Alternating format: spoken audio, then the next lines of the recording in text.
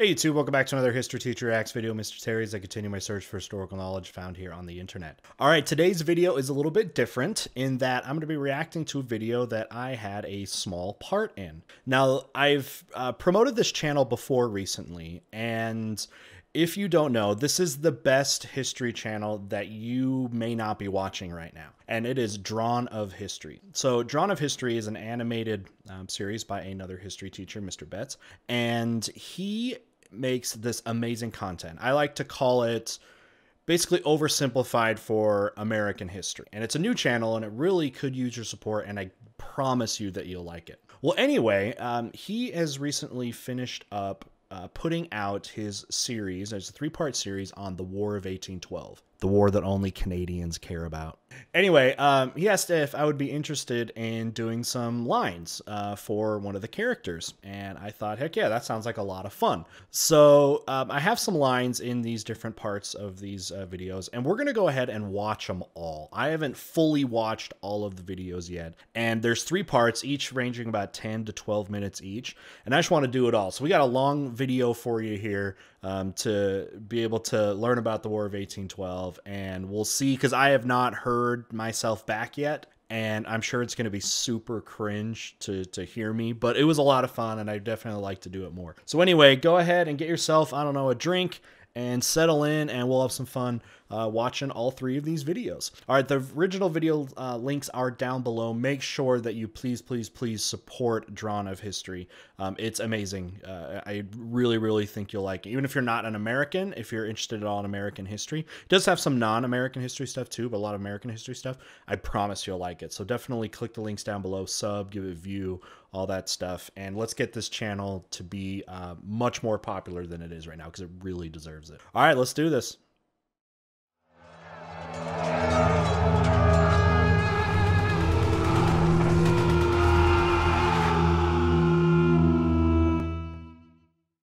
All right, so this is episode 1, and I love how he titles this. It's War of 1812, starting America's dumbest war. So this is great. I don't think I have many lines in the first episode from what I think he told me. I think there's more in episodes 2 and 3. But I think maybe I have 1 in this. I forgot. But let's see, and I'll obviously let you know when it's my part. But let's just learn about the War of 1812 here. Oh, I love it's like Vice Admiralty codes are very good for the colonies. 13! Stop drawing that intro. I got to do that again, because this is like my child. This is like Saved by the Bell. You're in the high school, North America Colonial High School. Awesome. Now, Vice Admiralty codes are very good. There we go, the colonies. 13! Stop drawing on your desk! 13 Stop colonies. drawing on my desk. Stop smuggling tea. Stop not paying taxes. Why are you always hassling me so much? Because you're ungrateful. Now, Vice Admiralty codes are very... Hey, Canada. I'm gonna ditch class next period. You wanna come? By the way, the writing is so good. Sorry, we're gonna be here for like 4 hours if I stop too much. I'm sorry. With you? No. Well, I forgot. You're all goody-goody colony. Why are you always acting better than me? I don't know. Maybe because your homespun clothes look like snotty handkerchiefs? Come on, you and me. We should totally hook up. Yeah. Okay, I know you want historical context. Homespun clothes. So part of the American protest against the British was the fact that the British would basically force the Americans to buy British goods. And as part of the protest or boycotts was boycotting the British clothing, and then do more of an attempt at trying to make your own and homespinning it. And yeah, he's ragging on Canada, because Canada didn't do a revolution. They basically got their independence kind of naturally without a straight up war like the Americans get. So that's what they're referring to there. Again, we're gonna be here for way too long if I comment too much. We could be kissing cousins. Ugh, The Liberty Bell. so freaking weird. One day, Canada. Is that Mexico walking away? One day.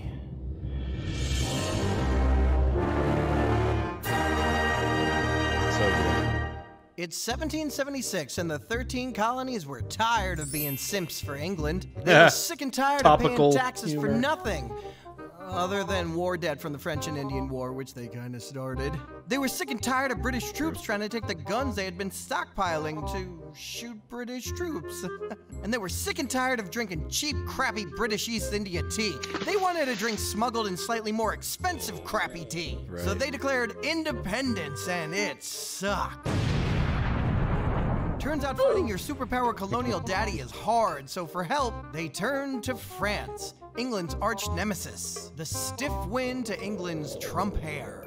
Hey, Louis XVI, we somehow won the Battle of Saratoga, signaling that we might actually win this war. With your help, that is. If France becomes our ally, you could defeat your enemy England, force them to lose their most valuable colonies, and possibly regain some of your own. Stop!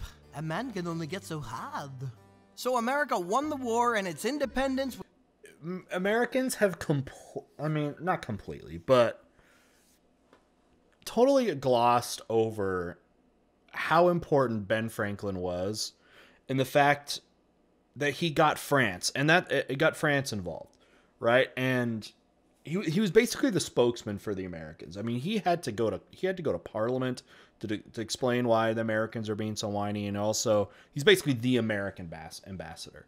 And he went, of course, to France, and then that's something that's completely glossed over, is how important France was to the colonies in the American Revolution. I mean, it would not have turned out the same way without the French. With France's help. And by help, it was more like France beat the boss while little brother United States mashed away on a controller that wasn't even plugged in. True. True. Oh, I don't know if kids relate to this, okay? I was guilty of getting this done, I think, to me, because I was a youngest child, but also doing it, I think, later on to younger people. You have the NES, greatest console. By the way, some of you have commented you missed my NES collection. That was in my old house, and I need a new game room with all my NES collection. Anyway, you're in the game, and you have some little brother, friend, I don't know, something, that wants to play with you, and they suck. And they're going to ruin the game. So you're like, all right, you're the one playing, and you give them a controller. Boss while little brother United States. Okay, give them the controller. Mashed away on a controller that wasn't even... And you don't plug it in. Now, some of the smarter kids that get grifted in this, and I think I was one, and I know the kids that I had to do this to as well, they picked up on this, that they weren't actually playing, and then they get pissed, but so true. Plugged in. The Treaty of Paris, signed in 1783, ended the conflict and established the new order in North America. With this treaty, the matter has been settled. I'm not so sure these terms will be fulfilled. We've gained the Northwest Territory, but England isn't abandoning their forts there. We've secured fishing rights off the coast of Canada, but we're already getting hassled by British naval ships. And as for us returning Loyalist property... That's not happening. I mean, you could have it back if you want. Oh, that was one of the deals of the of the Treaty of Paris, was that all that damaged property and all the debts that were basically to the British, but also the Loyalists. The British want to make sure the Loyalists there didn't get screwed over after. A lot led to Canada and stuff like that, but that they would actually get it back. And I didn't really know if that process really happened very much, but apparently it did. I mean, I'm sorry, it didn't, and I didn't think it would. There was still it wasn't gonna be that friendly of a return back to normalcy for these people. Yeah, but you forgot the most important part. Great Britain has recognized us as a free and independent nation, something that they will never forget or ever try to question. Hey guys, look at the shadows this candle's giving me. 1, 2, 3, 4 shadows. It's foreshadowing. Meanwhile. Oh. So we won the Americans' war against England, but we didn't get any land. Nah. We didn't get back Canada, Louisiana, the Caribbean colonies, or holdings in India. That's the other thing, like, people don't understand. France got absolutely nothing from helping the Americans. Okay, they had lost the 7 Years' War to the British back in the 50s. Now are fought here in the 70s and then into the 1780s, and got nothing out of it other than sticking it to an old enemy at incredible cost that, of course, was levied onto the people, and you get the French Revolution, of course, right after. But France got nothing out of helping. No. And the war costs 1 billion livres, so the country is going bankrupt? Yep. Well, at least it can't get any worse. Revolution. Hello, do you have a second to talk about our Lord and Savior, Revolution? Back across the Atlantic, the young American Republic started to make its way in the world. You know, declaring neutrality, establishing trade, displacing native people, American-type stuff. Then an old friend came knocking on the door. Hey, America! Oh, hey, France. Hey, remember how you had a revolution because you wanted to have liberty and hate the taxes and stupid kings? Well, yes, I do. Oh, we did the same thing, man. That's fantastic. What are you doing now that you have a revolution? We're cutting off everyone's head. It's bonkers, man. You would love it. Do you want in? No, I think we're okay. Suit yourself, a-hole. I got to head back. England and the rest of Europe is pooping bricks right now, and I gotta put this mean short son of a bitch in charge. Napoleon! I want to buy New Orleans. If it's for sale, I will sell it to you. Hey, I thought Spain owned it. It fell off a truck. It's mine now. I will sell you New Orleans and all of Louisiana for, say, $50 million. Really? Are you sure? Yes, well, I am about to go to war with all of Europe, and I do not have the time to invade you from there right now. Wait, what? Nothing. We have a deal? Oui, bon, au revoir. Now having both... Yeah, originally the United States was just gonna make a really substantial offer for New Orleans, and when approached with it, Napoleon's like, you know what? I'll give you all of our stuff there in North America. Like, don't even care. He needed quick money for his war in Europe. And it, you know, took a little bit more money. It took a few more $1 million than the Americans had agreed to. Well, the Congress and everybody had kind of agreed to for just New Orleans. But the deal was so good they couldn't pass it up. I mean, doubled the size of the United States. So from the American perspective, I guess, thank you, Napoleon. The Northwest Territory and the Louisiana Territory, and since baseball had not been invented yet, America engaged in its original favorite pastime, taking Indian land. White settlers had steadily been heading west, encroaching on Native American land and plopping down pretty much wherever they pleased. Some tribes were bought off, but others had the gall to stand there and fight. Two such brazen, Shawnee Native Americans living in the Indiana Territory were Tecumseh and his brother Tenskwatawa, aka the Prophet. Brothers and sisters, the problems that affect one of us affect us all. We need to unite to form a confederation that can defend all of us from the Americans. Yes, and I've been to the other side. I've spoken with the Master of Life. He has shown me two worlds, one of blessings and one of pain, and we must reject the white ways of the evil spirit, their customs, their goods, their alcohol, and the way that they put up inspirational words on their living room walls. I mean, what is that? It's really I hate these. Anyone else hate these? I'm glad they're kind of going out.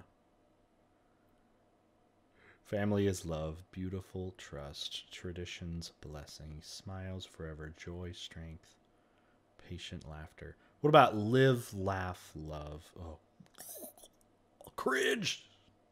The governor of the Indiana Territory, William Henry Harrison, was not impressed and fearful of their growing power. Hey, if you're so buddy-buddy with your Master of Life, why don't you make the sun disappear? And then there was an eclipse. Oh, fart. Psst, Tecumseh, come here.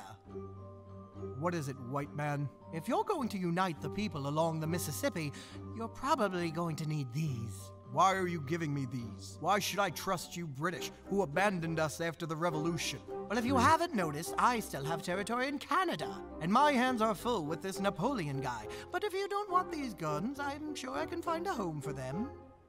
Leave them and go. Brother, I must venture off and unite the people. I leave you in charge, but please, don't start anything with the Americans, okay? We're just not yet, okay? Why? If they shoot us, the Master of Life will ensure the bullets simply bounce off. Yeah, that's not how bullets work. Just exactly. chill and I'll be back.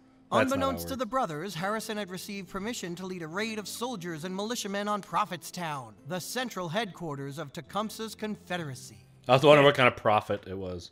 Like make money, P-R-O-F, or... Men on Prophetstown, like the central headquarters of Tecumseh's Confederacy. They won't even see us coming. And then the Prophet quickly disregarded his brother's instructions. What would be known as the Battle of Tippecanoe wasn't particularly a victory for either side, unless you ask Harrison. Oh, that was great. Deadly, I though. mean, it was great. We sure taught them savages a lesson or two. Didn't you lose just as many men as they did? Well, yes, but Did you kill the prophet? no, he got away. Or did you get Tecumseh? No, he wasn't even there. But we did push them back, and then I burned Prophetstown to the ground. Wow, so we're burning down our enemies' capitals now. Hope that doesn't become a thing. Hey, look at all these shadows! The Battle of Tippecanoe further strengthened the alliance between the Brits and the Native Americans and fueled American anger at both. Also, back in 1803, the Napoleonic Wars started in Europe. What is with this France from? pretty much taking on everyone. Because England and France were too busy killing each other, the United States started getting filthy rich trading with both countries. This is because I'm playing both sides. That's amazing, because that's what once America became independent, America always did, like, tried to trade with countries that are at war. It's also brought the United States into conflicts, both with World War I and World War II later on. That United States doing business with countries at war is always a big threat for the United States, because you're putting your own risk if you're going into war zones, but also the political aspect of it, of like, if you're doing more business with one side, then, you know, the other side can really look at you as like an enemy, even if you declare neutrality.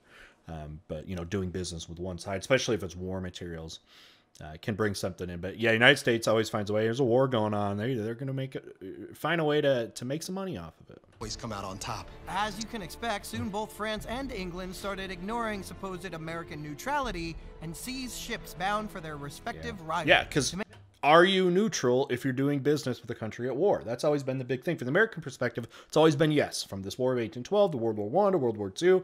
But from the other perspective, it's no, you're doing business with somebody at war. You are fair game. To make matters worse, England started impressing sailors on these American ships. And that's the story of how I ordered coffee behind Emma Watson. Oh, no, not that impressment. Oh, and now you're part of the British Navy. Oh, yeah, that one. England needed all of their sailors and then some. But many British sailors had deserted the British Navy, claimed they had become American citizens, or just left for better pay on neutral American ships. So English naval officers would stop U.S. vessels and try to determine which sailors were really British. He's British. He's British. Yeah, Among Us guy. Don't I know you? No, sir. I'm from New Jersey. Oh, Lord, he must be telling the truth. No one would ever lie and say they were from New Jersey. Over 6,000 men, most of them actually British, were impressed. I think Mr. Betts works in New York City. There's always that great rivalry, New Yorkers and New Jersey people. And most true Americans were eventually released. But what incensed Americans the most were the Orders in Council. By this point, Napoleon had taken over all of the European continent and passed the Berlin Decree, banning all ships under his continental system, or even neutral ships, from using British ports. Not to be outdone, the British countered with the Orders in Council, saying all continental ports are hereby blockaded, and neutral ships headed to them needed to first stop in Britain, submit to a search, pay a duty, trade the cookies their mommies had packed them, but perhaps worst of all, First, you gotta do the truffle shuffle. Come on! Do it! Come on! Goonies! Do it! then President Thomas Jefferson had had enough and persuaded Congress to pass the Embargo Act of 1807, meaning that American merchants couldn't import or export goods. That'll show them. As you can guess, the American economy... Interesting how, I mean, we're in 1807. I mean, the war's still years away. But how long the lead up of this was. I mean, it's like it's been building since American independence. At least has been building since the end of the French Revolution. Or specifically, I should say, the rise of Napoleon, right in the early 1800s. A good 10 years before the actual War of 1812. promptly fell into the toilet. Congratulations, you played yourself. In 1809, the Embargo Act was switched out with the Non-Intercourse Act, which really only made trade with England and France forbidden and didn't really make the situation much better. So between the aiding of Indians, the impressment of men, and the Orders in Council, America kinda wanted to go to war with England? Jefferson's successor, President James Madison, No, go down, scroll down. He was There you go. short. Madison had tried to work it out. Hey, He was how short. about this? I'll trade with whoever agrees to stop attacking our ships, okay? Fine, I'll stop attacking your ships. Be neutral, whatever. What about you, England? You in? No. This is stupid. Well, if he's not going to stop, I'm not going to either. Nationalism swelled in the United States with a second war for independence being called for by young war hawks like Henry Clay and John C. Calhoun. Just curious, what did these dashingly handsome men look like a few decades later? Oh my God! What's wrong with your face? Madison was pushed to ask Congress for... To be fair, everyone looked really terrible in 19th century photography. Declaration of war on June 1st, 1812. Debate raged along party lines with Democratic Republicans calling for war and Federalists calling against. We need to restore the honor of this great nation! Yeah, we need to restore our economy, you dolt. The only thing preventing us from expanding are the Indians, who are supplied by the Brits. Great, we gotta have our ports blown up so you can have some more cow patties. Hell, if we do this thing right, we could grab Canada. They'd be happy to join us. We could grab Canada. We could grab Canada. We could grab Canada. Canada? I'm coming, baby! Let's go to war! So by the smallest margin of votes to do so the nation would ever cast, the United States declared war on England. But wait, coincidentally, just days after the war had been declared, England repealed the Orders in Council. Maybe this war wouldn't be needed after all. Word was rushed across the Atlantic, and when it reached the shore, it was greeted by... Fuck you. Let's do this.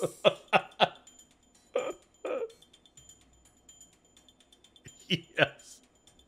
Hey, Mr. Beat, what brings you here? Our collab. Remember? You're doing the War of 1812, which takes place both in the U.S. and Canada, and I did a video comparing the United States and Canada. Oh, yeah, and looky, you... Another awesome big history teacher, Mr. Beat, who does stuff. I think in the original video, it's got some links to his stuff. He's a teacher that makes a lot of content as well. You can check out that video over here. Check out another Drawing of History video over there. Subscribe or even become one of these Patreon superheroes. So, Mr. Beat, you did a video about Canada? Sure did. Did she happen to mention me? No, she didn't. Damn it. Okay. Good stuff. So I didn't have any lines in that one.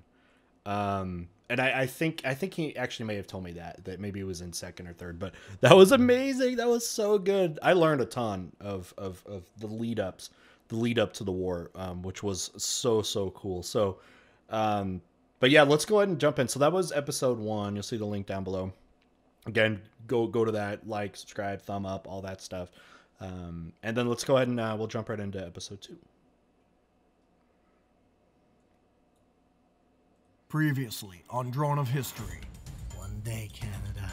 It's 1776, and the 13 colonies were tired of being simps for England. Great Britain has recognized us as a free and independent nation, something that they will never forget or ever try to question. So between the aiding of Indians, the impressment of men, and the Orders in Council, America kinda wanted to go to war with England? We could grab Canada!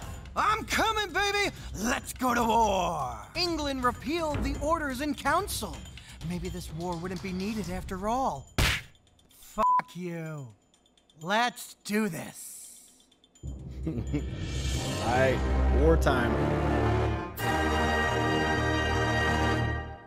Episode 2. Hey, So this one's actually called Fighting America's Dumbest War. Okay. Ollie, we just declared war on Britain. Wow, that's exciting. Wait a minute. You and what army? The U.S. Army. We have an army?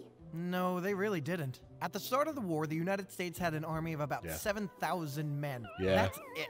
See, early America didn't really like the idea of a standing peacetime army. It sounded very kingish to them. If things did pop off, that's what militias were for, to defend and keep the peace if need be. It's right there in the Second Amendment. I feel like people might focus on the second part too much. Maybe I should underline the first part. Nah, it's crystal clear and can in no way be misinterpreted. America's Navy wasn't in much better shape either. Whereas Daddy of the Ocean Britain had 100 ships of the line and 200 frigates, the United States had, 0 ships of the line and 7 frigates. They also had a handful of brigs, a few schooners, and a couple of fanoodles. So yeah, you're not going to win a naval battle, right, against the British. I mean, that's anybody, basically. world history. But that's a major problem for the United States, not having a standing army if somebody wanted to exploit that. And was still being the little pain in Europe's big butt, so the Americans wouldn't have to face the full might of the British military. Right. Yet. Still, organizing any American war effort was gonna be difficult. Communication was slow. Dial-up internet slow. You've got mail. At the isolated yet strategically valuable American Fort Mackinac, commanding officer Lieutenant Porter Hanks only found out about the war when... Wake up! Hello, Americans, do you give up? Oh, give up? What? Oh, fart. British forces in the war might have been fewer, but they were good. Aided by Canadian militias, the British regulars were well-trained and their officers battle-tested. Of note was Major General Isaac Brock, who was like every positive trait of Disney princes Frankensteined into one person. He was so likable that men wanted to be him, women wanted to be with him, grandmas wanted to feed him, manja, manja, and artists wanted to draw him. And he needed to be because he had the task of getting Tecumseh and his Confederacy to ally with the British once again. Why should we? So you can abandon us again like you did after the War for Independence? Why should I trust you? Because like you, I've been a warrior my entire life and give you my word as such. Let's play a game, all right? On the count of 3, name your biggest threat here in North America. Don't even think about it. 1, 2, 3. United States. Hey. Relative killed by the Americans during the Revolution. Older brother. If you were a chick, who's the one guy you would sleep with? John Stamos. Stamos. What? Did we just become best friends? Yup. You want to go kick some American butt? Yup. The strategy of the British was basically to defend Canada. Good strategy considering the Americans planned a 3-point invasion of their northern neighbor. But first, an American officer was sent to test out the theory that Canadians would welcome the Americans as liberators with open arms. My Canadian brothers, we, the United States, are here to free you from the tyranny of Great Britain.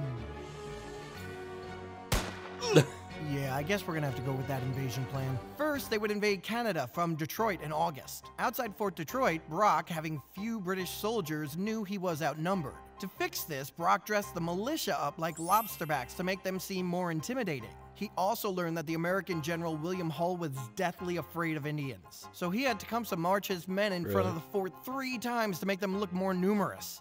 It had the desired effect. Hull surrendered the fort and his men shortly after. In November, 6,000 American soldiers and militiamen were tasked with taking Montreal. They were led by Major General Henry Dearborn, former Revolutionary War hero and current Mrs. Doubtfire doppelganger. The invasion failed when half the troops refused to invade, and the half that did ended up in a fierce battle with each other. The most noteworthy of the 3-point invasion happened 1 month earlier when the Americans, led by General Stephen von Rensselaer, tried to cross the Niagara River into Upper Canada. The Americans were briefly able to take Queenstown Heights before being pinned down by First Nation warriors and British reinforcements. As well as this being the first real contest of the war, the Battle of Queenstown is remembered for one heroically tragic loss. After the Americans had gained control of a cannon overlooking the escarpment, Brock personally led a daring charge to get it back. All right, chums, let's do this. Isaac Brock! Oh no! Brother, are you all right? What's wrong? I felt a great disturbance in the force, as if one beautiful voice suddenly cried out in terror and was suddenly silenced. I fear something terrible has happened. Despite repelling the first real attempt at invading Canada, Britain had lost one of its best officers, and Tecumseh had lost his best ally. Do, do, do. The 1812 invasion of Canada turned out to be Fail. fart. So you can imagine how bad the war at sea was going. And you would be wrong. The Americans finally scored a W when the USS Constitution whooped the derriere of the HMS Guerriere and earned itself the nickname Old Ironsides after British cannonballs bounced off of it. How was this possible? First mate, activate the secret weapon! Star. Still, the first year of the war had been generally terrible for the Americans, and President Madison looked forward to improvements in 1813. Secretary of War Armstrong, I have to say, I feel good. It's me! Look! That's me! My first line! All right, here we go. Get ready to cringe. Hold on, let's go back. First year of the war had been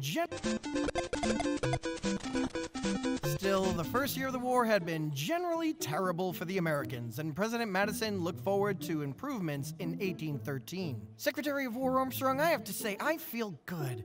It's a Sub-Secretary of War, so you know. New year, a new war. Anything new to report? Yeah, we just got massacred at River Raisin. Oh, fuck. That wasn't very good. War. Anything new to report? Yeah, we just got massacred at River Raisin. Oh, fart. Out west, William Henry Harrison. Nah. It was very good. You know what can be hard when you're doing voices or whatever voice acting is? Like, you don't really have direction. It can be kind of hard. Like, you know, and someone to bounce off of. Gives me respect for people that do real, like, actual voice acting, because, you know, it's so much easier, because a lot of times they just do their lines, you know, and having like a back and forth and like a director. I mean, usually I have a director there. But well, let's listen one more time. It was just the one line for this part. I have more later. But he did say he was gonna make him look like me. I think it's pretty good. You think it's pretty good? Wait, this way.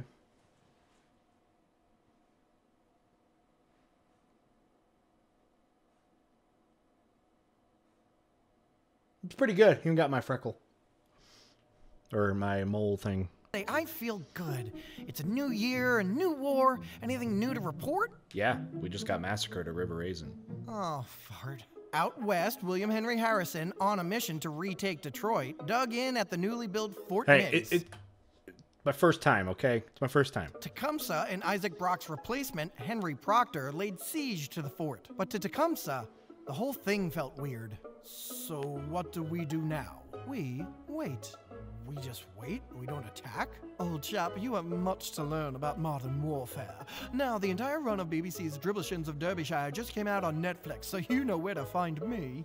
2 weeks later. Well, that's done. Time to back it in, chaps.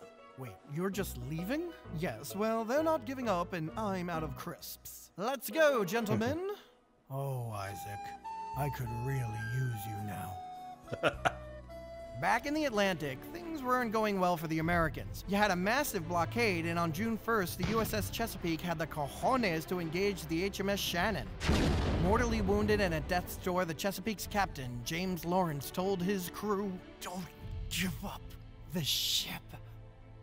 And then his men immediately gave up the ship. But this message was not lost on Captain Oliver Hazard Perry. Perry was tasked with taking Lake Erie, the key to successfully invading Canada. So he built a fleet on the lake and went up against the Brits in his flagship, the USS Lawrence. Don't give up the ship, boys! Oh no. Captain? I meant that ship, the Niagara. Don't give up that ship. Let's get out of here. Perry and his ships had defeated the British fleet, gained control of the lake, and opened the door to an invasion of Canada. This prompted British General Proctor to abandon Detroit. Where are you going? Back to Canada. We have to protect our land. What about my land? I thought we were allies. I know, right? An Englishman abandoning his Indian allies could knock me over with a feather. Brothers, we will run no more. We take a stand here together. Sing Sick of your getting death screwed song over. and die like a hero going home. Isaac? Tecumseh, they finally get you? Yeah, your people abandoned us again. I had a feeling. Who's that guy? I don't know. Apparently it's reference humor and some people find it funny. With the death of Tecumseh, individual tribes were forced to sign peace agreements. And the widespread destruction of Indian cultures at the hands of American expansionism would truly begin.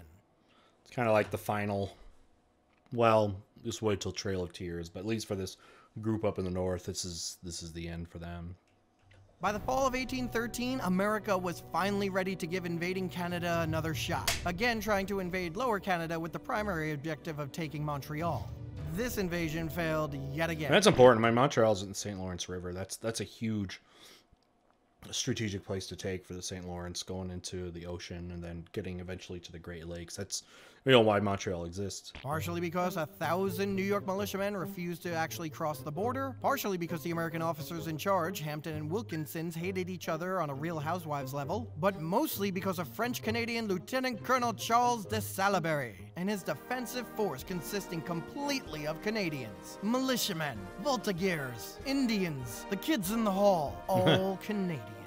Now, invading Upper Canada had gone a lot better in 1813. In fact, American forces were able to take York, then capital of Upper Canada, which they burned to the ground. There's those weird shadows again. And by December, they took Newark, the former capital of Upper Canada, and burned that to the ground too. Again, with always these burning weird everything down. shadows. And to top it all off, Madison received word on December 30th that the British were open to peace negotiations. Dolly, I have to say that the war is finally turning in our favor, provided circumstances don't change in a sudden and drastic way. And then circumstances changed in a sudden and drastic way. By April of 1814, Napoleon had abdicated the throne, freeing Britain to attend to... Don't worry, he'll be back. He'll be back. ...other matters. All right. Okay, last part, part 3. So yeah, this part had just one line. I think all the rest of my lines are well, I mean, they're in the last part in part 3. So you saw a little bit if you were interested in that. But hopefully you're loving following along right now with all the Great War of 1812 stuff. I haven't commented a lot. Again, I just don't want to make this like a huge video, but I'm learning a ton about a lot of the details. I don't teach U.S. history anymore, so a lot of stuff is like a refresher for me. It's great. All right, last one. So this one's titled Ending America's Dumbest War. Okay. All right, last part. Here we go. Previously on Drawn of History. Hey, Dolly, we just declared war on Britain, so the Americans wouldn't have to face the full might of the British military yet. Did we just become best friends? Yup. The 1812 invasion of Canada turned out to be a wet fart. Cue the Hall & Time Oates. to give up the ship, boys! Tecumseh. They finally get you. American forces were able to take York, which they burned to Toronto, the ground. take Montreal. Napoleon had abdicated the throne, freeing Britain to attend to other matters.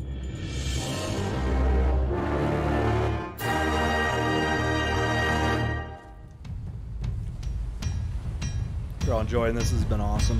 All right, Thousands of troops, vessels, and equipment, now free from the Peninsula War, were sent from England. Defenses were strengthened along the Canadian border. Which is exactly where they're going to strike. Me! Okay. Thousands of troops, vessels, and equipment, now free from the Peninsula War, were sent from England. Defenses were strengthened along the Canadian border. Which is exactly where they're going to strike. That's where we should have our men. What about here, Secretary Armstrong? Well, I suppose we should leave some defenses in Baltimore. No, I mean here in Washington, D.C. Mr. President, I can't honestly think of one reason why they would attack our capital. I could have emoted more. Again, it was just like a direct, you know, I'll get better, I promise. Defenses were strengthened along the Canadian border. Which is exactly where they're going to strike. That's where we should have our men. What about here, Secretary Armstrong? Well, I suppose we should leave some defenses in Baltimore. No, I mean here in Washington, D.C. Mr. President, I can't honestly think of one reason why they would attack our capital. Yeah, I think this foreshadow setup is about to pay off. And he was right. By August, British Admiral Cockburn and Major General... Whatever. It was okay. Ross were traveling up the Chesapeake towards the capital, destroying everything in their wake and freeing thousands of slaves along the way. Where are you going, boy? You can't go joining the Brits. That's un-American. Think of all this country's done for you.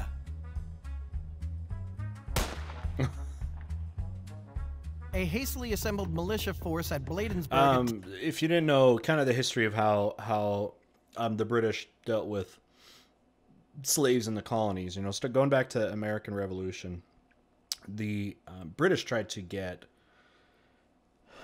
African Americans, you know, and slaves on board. And one of the things that they were saying was that if they helped fight, right, with the British, that they would then end slavery, like in the United States. So slaves had every motivation to pretty much join the British in these wars. And it looks like that relationship is trying to be renewed a little bit in the War of 1812. Attempted to stop the British ground troops. It was less than effective. And it became clear that the capital was about to be destroyed. Oh, Who could have no. seen this coming? Madison and other government officials had already fled Washington after the Battle of Bladensburg. I think I forgot something? Hey, if you forgot it, it probably wasn't all that important. Yeah, you're right. Paul, grab this painting. We've got to get out of here. Ma'am, the frame is bolted into the wall. So? Ma'am, it's not even the original. I think you could see the watermark. Damn it, Paul. Just grab it. We've got to get out of here. Paul Jennings, go grab that painting. Yeah, I'll take all the credit for it. You could just lug it on your back the whole time. Me! Soon, the whole city was on the run, including government clerk Stephen Pleasanton, who had been tasked with saving important documents and along the way ran into Secretary Armstrong. This, yeah. What do you have there? The Articles of Confederation, the Constitution. Are you stealing the Declaration of Independence? Of course not. Who do I look like? Nicolas Cage. Alarmists, the whole lot of them. Nah, these Brits are just posturing. Washington will never be the real target. This is fine. It wasn't fine. It's good writing. Let me go back to me again. I'll grab your own pen. Soon, the whole city was on the run, including government clerk Stephen Pleasanton, who had been tasked with saving important documents and along the way ran into Secretary Armstrong. What do you have there? The Articles of Confederation, the Constitution. Are you stealing the Declaration of Independence? Of course not. Who do I look like? Alarmists, the whole lot of them. Nah, these Brits are just posturing. Washington will never be the real target. This is fine. It wasn't fine. The British Army... That one was a little better, because it had more dialogue to kind of go off of. I can definitely emote more. You always... I feel like... Maybe this is how acting works, but... It's like you feel like you're showing more emotion than I think you actually are. I think that's what I'm taking away from some of this. It's like in my eyes, I was like emoting, like when I was recording it. In my ears, I guess I would say. But really when it comes off on the other side, it doesn't come off nearly as much as you think it does. And that's good going forward. But that was a lot of fun. I like that. That scene was fun. Oh, it's that guy. Wasn't fine. The British Army first burned down the Capitol building. Good timing. And then set fire to the White House. But not before it was looted and General Ross pocketed Madison's love letters to Dolly. Speaking of Ross, why would you do that? Well, that makes sense. Ironically, the Capitol might have already been doomed because just then, a freak hurricane hit D.C., spawning off a weather phenomenon unfamiliar to most Brits. What in the bloody hell is that? It's a tornado. What's a tornado? Finger of God. Yeah. Meanwhile, the economy had been in the tank all war long due to the British blockade. And throughout 1814, New England Federalists against the war in the first place kept meeting in the Hartford Convention. This war has been a mistake from the beginning, and these embargoes are killing us. Mr. Madison's war is a travesty. We should have amendments requiring 2/3 majority to declare war, a one-term presidential limit, and a rule stating that consecutive presidents can't be from the same state. Yeah, and if not, New England should secede and start its own country. We could make John Brady dictator for life. Yeah, the secession part of the Hartford Convention tends to be overstated. Like... I mean, come on. What region would really be dumb enough to try to secede? Anyway, the Americans were not in a position of power as peace talks got underway in Ghent, Belgium. We want an Indian barrier state. No. Yes, we want an Indian barrier state from Ohio to Wisconsin. And we want Maine. Maine is off the table. The Treaty of Paris specifically says it's ours. Now, if this is the level of negotiation we can expect, I'd rather go swim naked in Scheldt River. Honestly, I've been looking forward to it. I've always found letting my little Quincy take a little rinsey is quite restorative. These other voice actors are so much better than me. I gotta take note. They're just in there working on the Treaty of Ghent. They said they'd call me in when they needed me. I'm here for the Berlin Conference. They said the same thing. But September of 1814 would shake up negotiations. With an additional 18,000 troops now in Canada, the British attempted to invade New York, but were turned back at Lake Champlain. Concurrently, the forces that had just raised Washington, D.C. were about to lay waste to Baltimore. See? I told you. U.S. majors... Me! See? We're about to lay waste to Baltimore. See? I told you. U.S. Major General Sam Smith led militias to hold off invading troops and had Baltimore ships sunk to cut off access to the harbor.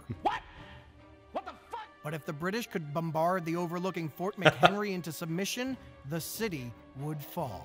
And as the bombardment began, lawyer Francis Scott Key was aboard the nearby HMS Tonnant, attempting to secure a prisoner release. Anthem. So is this where we're going to discuss the release? Honestly, there's no need to lock the door. Oh. Dr. Beans, I'm here to negotiate your release. Yeah, you're doing one hell of a job. On September 13th, aboard the Tonnant, Key watched the attack on Fort McHenry through the day and long into the night. He peered into the darkness, illuminated only by rockets' red glare, and looked for the flag that flew atop the fort. This, of course, yeah, I mean, he's getting to the famous story of where the lyrics for the national anthem came from, for the United States.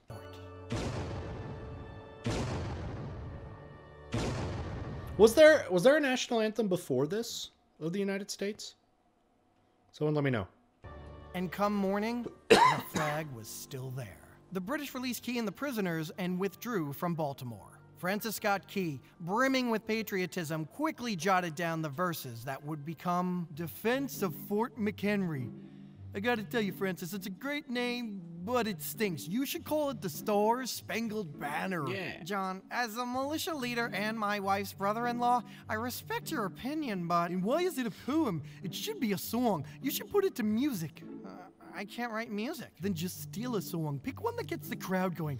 Oh, wait, I already did. Tell me what you think. Oh, say can you see by the dawn's early light was so proudly we held out the twilight's last gleaming. Yeah, that should be it. Yeah. All right, should it not be switched to Smash Mouth? Let's keep looking. Victories at Lake Champlain and Baltimore evened out the score a little, and both sides were now looking to just be done with the war. So we'll pull back any forces we have left in Canada, but you'll need to get rid of the Orders in Council and stop impressing men. Orders in Council were repealed before the war even started, and with no Napoleon, there's no need for impressment, so whatever. About that Indian buffer state. No dice. That stays ours. And Maine, too. Whatever. Are we done? I have concert tickets. Really? To what? The concert of Europe. Anyway, we're done here. Status quo antebellum. What's that mean? It means as existed before the war. Nothing changes. It's like a tie, which feels weird. A tie in war is like a tie in baseball. It's like kissing your... Don't tell it to the Canadians, all right? They are very much ones of saying victory. Sister. Hey, I could be into that. And with that, the War of 1812 had finally drawn to a close. It's over. Only it didn't? See, Parliament needed to approve the treaty, which they did on December 30th, but Congress would only get it in February. Until then, it appeared that the war was still on. And remember those British forces that failed at Baltimore? Well, they headed down south to Louisiana and made their way to New Orleans, where one ornery son of a bitch named Andrew Jackson was waiting for them. Ever since being slashed with a sword by a redcoat as a boy, Jackson hated nothing more than the British. Well, maybe the Spanish, or the Indians, or the National Bank. Hated a lot of Okay, people. he hated a lot of things, but in 1815, his hate was focused on the British. To prepare, he placed New Orleans under martial law and recruited everyone he could. And when the British arrived on January 8th, 1815, he gave the command. Americans!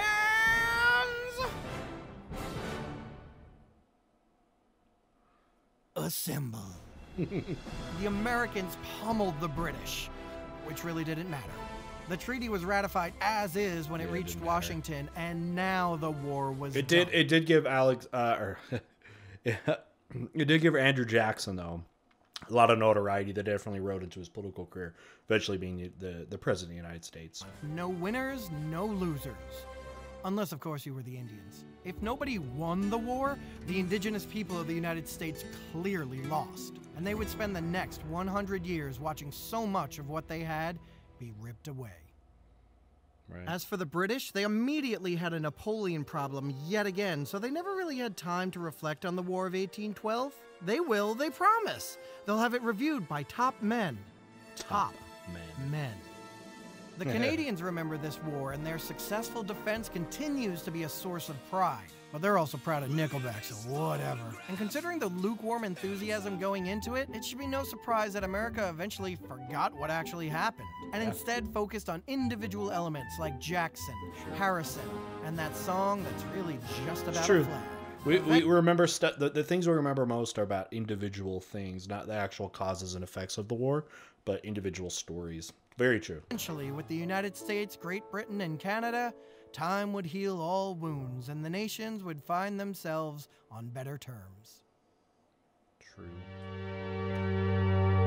Tonight, colonial classroom.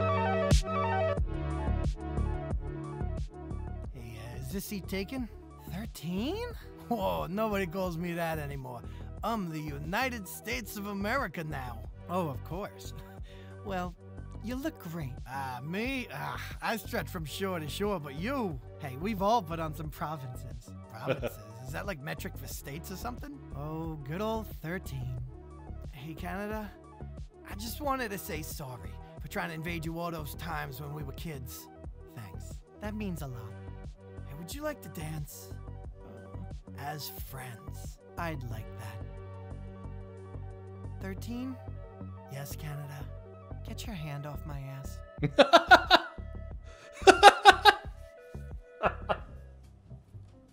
Oh, yeah, that's hot. Damn it, Ross, are you reading those Madison letters again? Shut up, Cockburn. It's been a long war. Why don't you do something more productive, like subscribing to Troll of History, or checking out another video, or being a Patreon patron like these heroes over here? It shouldn't have been as funny as it was. So, can I borrow them when you're done? No. Oh man, all right, let's talk about it. All right, we're back. So, like I told you at the very beginning of this video, Drawn of History might be the best channel you're not watching yet. Okay, but there's no excuse to, especially if you've made it through my video here, you know, this far. It's got to mean that you really liked it, and I hope that's the case. So that was awesome. That was super informative. Like if I was teaching U.S. history again and I needed, you know, just to throw in some content to supplement lessons, I would totally throw these in. They would be great for that. So tell your teachers if you're taking U.S. history, you know, about this channel, and maybe you can get it in your classroom. So anyways, that was awesome. I know a lot of you came here because you wanted to see my reaction to myself. I got a lot to learn, but it was a lot of fun. I'd love to keep doing voice acting stuff. I definitely learned a lot just from doing just those few lines. But it's a lot of fun. I would definitely really like to do more of it.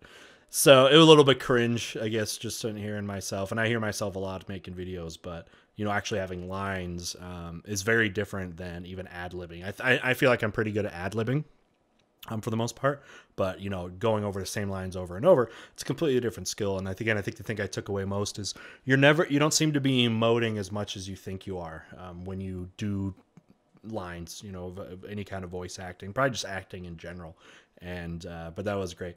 But just from the talking about the videos themselves, very good. These videos are getting better and better. Kind of like you saw that with Oversimplified. And I guess really, I mean, all the major, especially animated creators, is they get better at going on as they go on, specifically with the writing. The writing is always the best part, and that's what's definitely happening here. So I'm very excited. I mean, Drawn of History now only has 4,000 subs, and that's criminally low. I know it's a new channel, but like that's got to change big time. So please go over there, go to the links down below, and go sub. You're gonna like it. Even if you're not into U.S. history, you're gonna learn a lot about it. But he also has some other stuff of some other topics outside of U.S. history that are really good too. So anyway, a lot of fun. Again, Drawn of History, Mr. Betts. Let me know if you want me to do more stuff. I'd love to help out. That was a lot of fun, and yeah, I'd love to do more of this. All right, with that, you guys, again, links down below, links to some other things as well, and we'll go ahead and leave you here. Okay, thanks for being here, and we'll see you next time. Bye.